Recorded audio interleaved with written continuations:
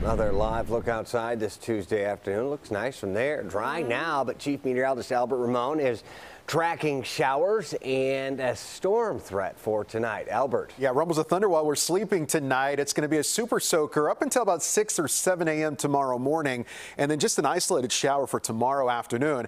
Out there right now, low clouds, and we finally got rid of the fog a couple of hours ago, but that kept us in the low 50s for highs, and that's where we sit right now at both O'Hare and Midway, and a huge temperature difference from areas along the lake in the 40s to near 60 in Valparaiso. Right now it's 57 in both Joliet and also Aurora. A couple of light showers on the radar this afternoon, mainly Kankakee County, stretching the portions of northwest Indiana and southern Newton and Jasper County, extreme southern sections of LaPorte County, and just an isolated shower for the remainder of the evening. And then for the overnight, this is the main storm system that's headed our direction, and that will bump up the rain chance to 100%. Area-wide rain in the forecast, moderate downpours, and even a few rumbles of thunder.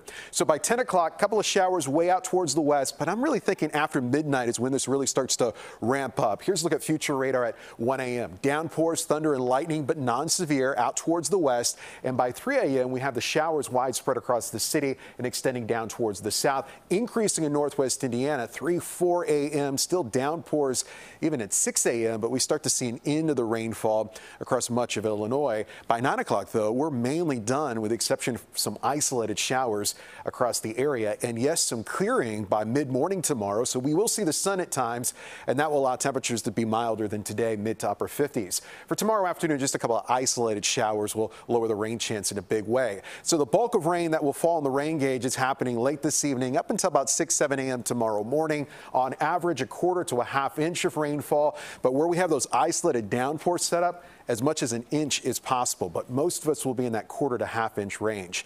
Tomorrow afternoon, again, some peaks of sunshine mixed in with those clouds and a strong southwest wind gusting to 30 to 35 miles per hour. So notice how much milder we are tomorrow, mid to upper 50s. We'll go 58 at O'Hare, Aurora tomorrow at 55. Changes though on Thursday. It's colder, 47, light rain likely, even colder Thursday night into Friday morning, and that's when we have that rain snow mix, and we'll struggle to even make it to 40 on Friday. Mid 40s, still chilly, mostly cloudy on Saturday. But Brad and Erica, look at what we've done here.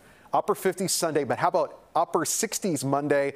And that continues into Tuesday next week with some thunderstorm chances around. So some milder weather still early next week. 2 days on our 7-day. Yes. Thank you.